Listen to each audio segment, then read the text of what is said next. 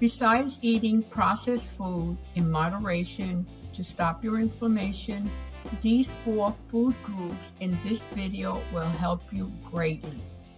Leafy greens, kale, broccoli, collards, are rich in vitamin K, all offer powerful anti-inflammatory effects.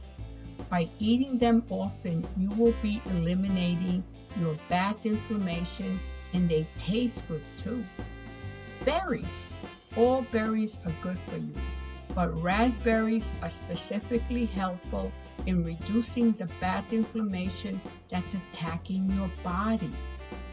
Salmon and black cod are great in taming the bad inflammation with omega-3 fatty acids. I try to eat salmon once a month, and you can cook it as tasty as you want. Ginger. This root will help greatly with anti-inflammatory action. Drink it with your tea. See my video on the flu. It tells you how to make ginger tea.